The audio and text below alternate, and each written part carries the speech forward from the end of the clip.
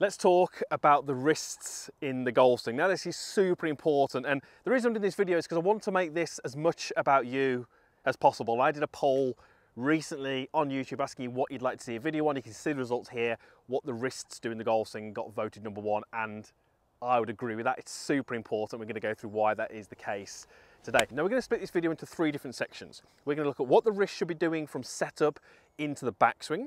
Really important. We're going to be looking at what the wrist should be doing through impact. That is often something that people get wrong. And then the final part, exercise and a drill, which everybody should do. I absolutely love it, and it is going to change the way that you think about how you play the game of golf. Let's go through what the wrist can do. They've got 2 movements, only 2 movements. If I was to sort of set myself up here, hold my lead forearm, in fact, I'll do it at a slight angle so you can see. My wrist, my left wrist, and obviously my right wrist will do the same, can do this. Okay, you can see how my fingers are sort of changing where they point. I have that movement in my wrist. The other movement I have is this. It's the only thing that my wrist can do. Can't do anything else. I've got myself a 6-iron here. Let's take a setup, and you know, when I take a setup, notice how my left wrist has got a significant amount of cupping in it. If I took it off the club, you can see how the back of my forearm, the back of my wrist is not flat. There's cupping there, okay? And what we're looking to do as we move from setup to backswing is we are looking to, #1, set the wrists. So that was this movement here, looking to set the wrists. And that will give us pretty much this sort of 90-degree angle here, give or take, okay?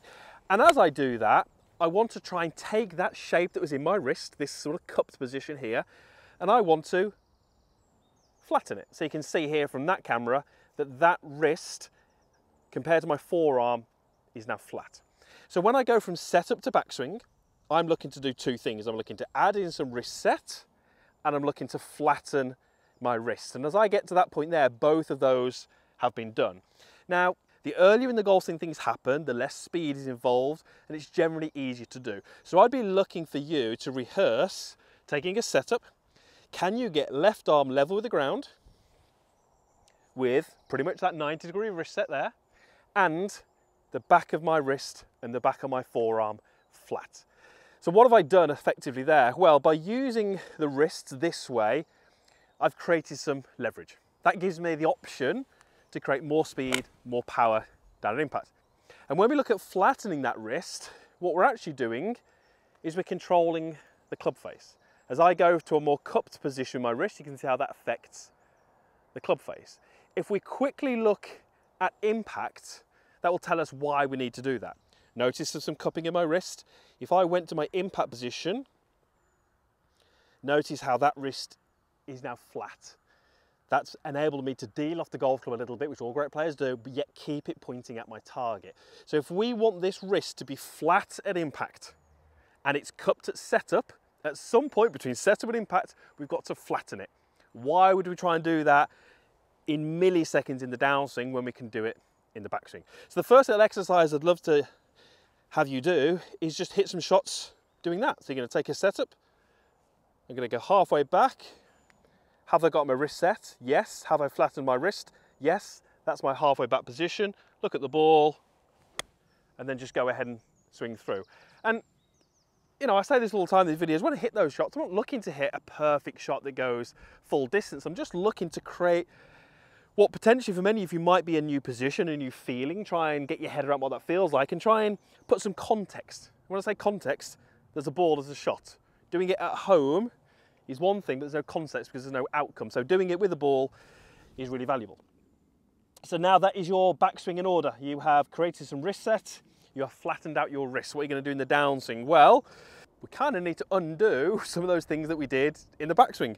If I took my setup and added in the wrist set just at the start, that would be sort of this movement here. You can see how the club rises up. So going back, we've said that it's important that we create this wrist set, but as I come down, if I never got rid of that, the club would never reach the ball. So I have to undo that wrist set. That's super important. And over my years coaching, I've spoken to and helped and worked with so many golfers who have this idea or this concept of lag, believing that lag is, you know, this angle here, and they're trying to hold that for as long as they can in the downswing.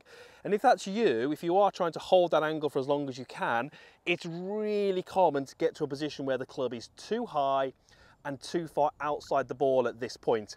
And then you start to push the thumbs down to the ground far too late. And as that happens, the golfer often kind of jumps and it can feel like you're getting a bit stuck and you feel like you're in your own way. Club swipes across the ball, really not efficient. So wrist set is effectively what we've said in that first section, is me taking my thumbs and moving them more up towards the sky. So the opposite is actually taking my thumbs and pointing them down towards the ground, or in this case, the ball. So in my downswing, I want to be taking my thumbs and I want to be pushing them down towards the ground. That's undoing that wrist set. And if you can do that and time it well, it's really going to help you deliver the club on a pretty efficient path. And especially if you're someone who's looking to reduce the out-to-in path or stop an over-the-top move, actually allowing your thumbs to work a little bit more down towards the ground earlier in that downswing can actually be a really, really good thing. Obviously, I'm not advocating that we kind of throw the club out this way with no body turn, but if done correctly, really, really powerful. So we know that we need to undo the wrist set. That's going to help you. But the one that so many golfers get wrong is this movement here. What have we done in the backswing? Well, we've taken our wrist from a cup position and we have flattened it. Many golfers, many great golfers actually go slightly further than that and actually create a slight arch or a slight bow in that wrist. And that slight arch and that bow would still be present at this point in the downswing. So my lead wrist is slightly arched here. Now, if we look at those great players and we look at them sort of post-impact and we get them through to around about here, what do we see that left wrist doing? Well, you can see how it's now very, very cupped, and almost as cupped as I can have it. So cupped here, arched here. Why is that important? Well, have a look at this. This is a video of me throwing a frisbee. Now, I'm not suggesting it's the best technique ever. I'm certainly no frisbee thrower. But for me to throw that as far as I can, look at what my wrist does. For me to throw that frisbee, I arch it going back, and then as I rotate my body, I do two things. I fling my arm off my chest as I let my wrist go from this arch position to a cupped position. My arm is moving off my chest and my wrist is doing this. Why do I do that with a frisbee? Well, it allows me to create speed. Why would you do that in the golf swing? It allows you to create speed. And it also allows you to create some height on your shots. So if you want to hit higher, softer landing shots that go further, it's almost like the Holy Grail, isn't it? Hit the ball further and with more height, that's what you need to do. So a little exercise would be just doing that without a ball. Down to here, I'm feeling that my wrist is slightly arched, and then I'm going to go through into this position here, and you can see how my wrist is now cupped. Now, we don't want that to happen here. Clearly, that's not going to be good. I've got my cupped position, and you can see how the hands are delivered back. Timing here is everything. If you can do this and land the club target side of the ball, that's key. Because if you land in the club target side of the ball, it means that you've got the handle forwards, and that is so important. So if I hit a little shot here and show you just what I mean, my wrist goes flat. I'm going to actually slightly arch it so it's almost bowed at this point here. And then as I go through, I'm going to let it release. And you can now see how it's very, very cupped. That wasn't a full swing, but it actually went dead straight, and I struck the ground after the ball. So many golfers are trying to keep this wrist flat on the way through. If that's you, you're robbing yourself of speed and you're robbing yourself of height.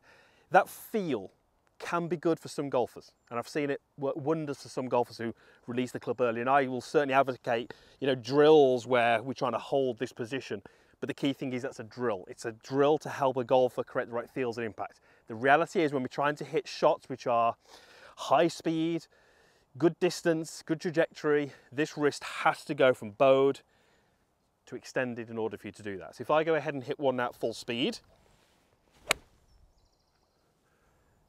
So what is that one drill that I said I would suggest all golfers do? Well, there's two things that you want to be doing, or you should be doing if you want to improve your golf. Working on technique, that's important. Improving the things that we've spoken about, making sure our technique is sound and solid, it's absolutely going to help. But the other side of it, which gets neglected, is the skill acquisition. Great golfers have a high level of skill. What we said at the start was your hands, your wrists can change that golf club and make it do lots of different things. So you can see I've got a golf ball. I'm aiming down the middle of the fairway. I'm going to hit 4 different shots here over a very short distance, but I want to show you the difference in the ball flight. So I'm taking a normal setup for all of these shots.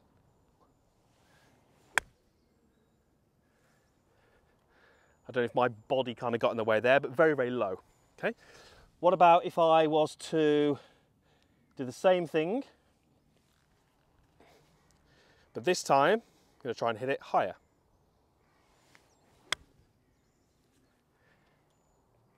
Much higher ball flight. Okay, and then I could take a setup where the club face is square, and I could easily, if I wanted, hook the ball left into the trees. Okay, notice how to hook that ball. I kept my wrist flatter. I rotated my forearm. And then the last one, I'm sure you can guess where we're going with this.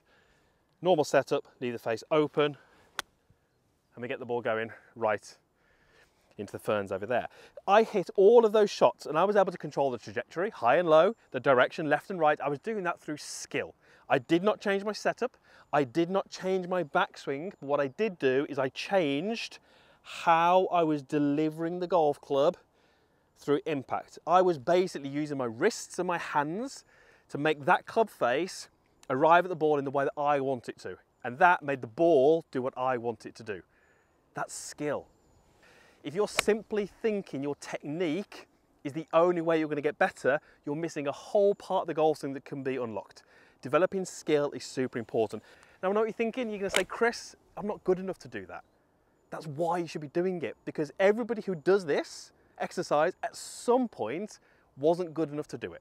But the more you do it, the more you think less about technique and just think about positioning that club face differently, making the ball do different things, you'll start to develop your skill. And if you can develop your skill and improve your technique, wow, that is a really powerful way to become really, really good at this game.